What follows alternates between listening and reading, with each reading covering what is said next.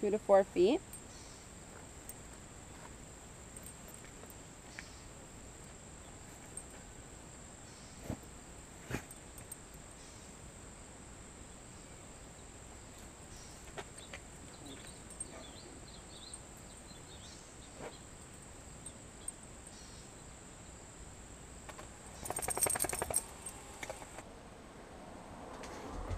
So we'll see how that goes. And then I have all of these Polaroid cameras that I've recently acquired, well, other than the Spectra, which you know about, that I'm going to be going over in my blog today. Really necessary.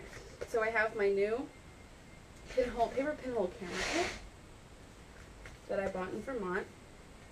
It's pretty neat. It was only $10, and I've been wanting to make a new pinhole camera since I got rid of my 4x5 pinhole that I made at school, and I just haven't had the extra time or energy to do that. So I'm going to set that together sometime soon, and then I'm going to go over some of my new Polaroid stuff. So today, actually, just got back from a tag sale where I got 2 Polaroids. This one, the Polaroid One Step Close-Up. Ooh, and I can hear it charging. And this one actually has 2 frames left, so we're going to try that out really soon to see if those are actually usable, if the film, its batteries are still working. I would assume it is. So there's that. And then this one I'm pretty excited about, the Polaroid Impulse. So it's got this nifty little thing to turn it on and off. And it also takes 600 film, but this one is set to 0, I believe. It doesn't have any film in it at all because it's not even making any noise when I press the shutter. Alright, and then we've got my Polaroid 600s, which I've had this 600 for a while, and then I have a 660 that I'm going to try out later. And then we have the Polaroid SX70 that I found at the swap meet not too long ago. Is it still working? Yes. The Alpha 1 Model 2, which I was really pumped when I found this. The problem is that it's not completely working. So when I say that, I mean when I try and close it, it just doesn't stay closed. So this is popped open. I mean, it looks like it's in really good shape. I've never actually had one or even had one and seen one in person before I saw this at the swap meet, and I was like, oh my god, before anyone else gets that, I need it. But it doesn't close all the way. Its little latches just don't do it. So here it is in closing mode. So you're supposed to be able to push this down, push that down, and have it kind of stick flat closed. But this one just won't do it. It's got little latches, I think, are torqued in the wrong way or something. I don't know. Just another example of how it doesn't close. So it should stay flat like that, but it won't. I'm sure, I mean, there's definitely people I could send it to get it fixed, but I don't really know if I want to go through that trouble since I have the 70, but it's not the same. It's a little more light friendly here.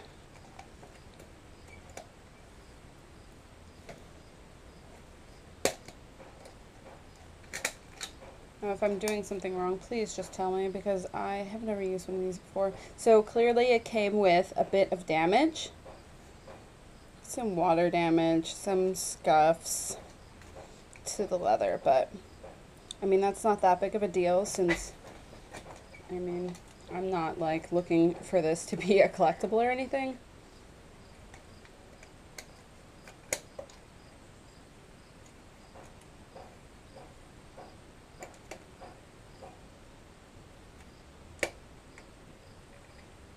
That's probably the coolest thing it does.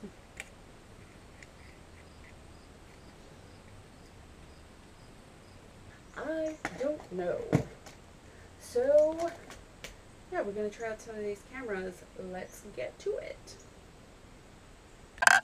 Okay, so since this is specifically a close-up camera, I'm going to try and take a picture of this sunflower that's right in the frame, I would assume. I have you balanced on the clothing drying rack, so I'm honestly trying to mumble as little as possible, but I know it's probably still going to sound like mumble.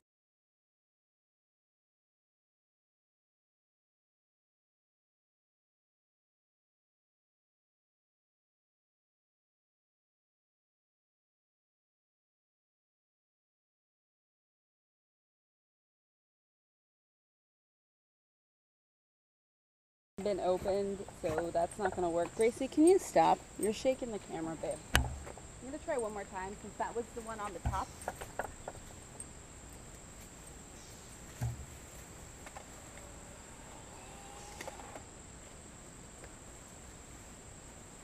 I'm afraid this film is just totally dead, which is extremely disappointing, of course. Can you get out of the garden? Gracie, come here. Out of the garden. And, oh shit. Okay, so it was counting down. Why did I think that they counted up? What is wrong with me? So I actually have a lot of film to test out. I'm just going to keep shooting this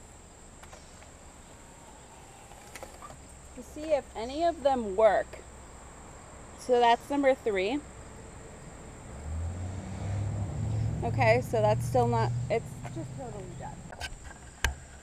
So I've looked back over these again, and none of them are even developing a little bit, like 0. We've got brown pictures.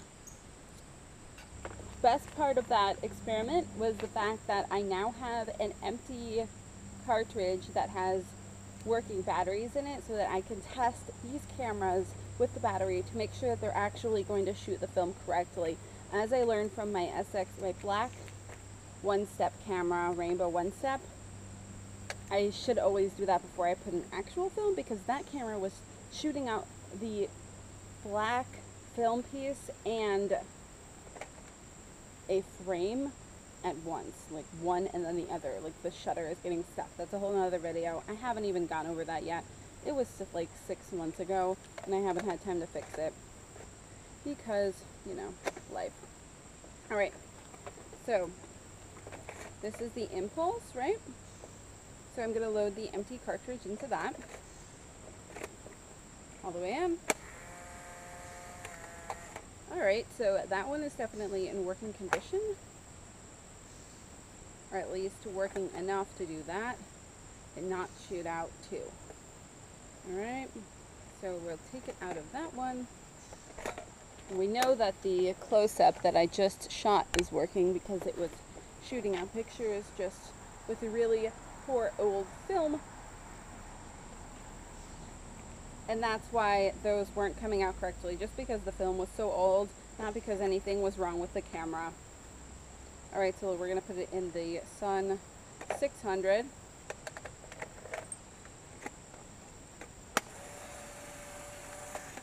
Whoa, really loud. Also definitely working. Woo! All right, so that's pretty awesome. Since the last time I tried this camera, it didn't work because the camera pack didn't have good batteries in it. So we still have that film to load in this, which I don't know if I'll have time to do that today because I do have to go to work still. Who likes work? No one. So here's the autofocus 660 going in. All right, so all 3 of these are going to shoot film, at least. It's going to spit it out. Now, whether or not they're correctly going to make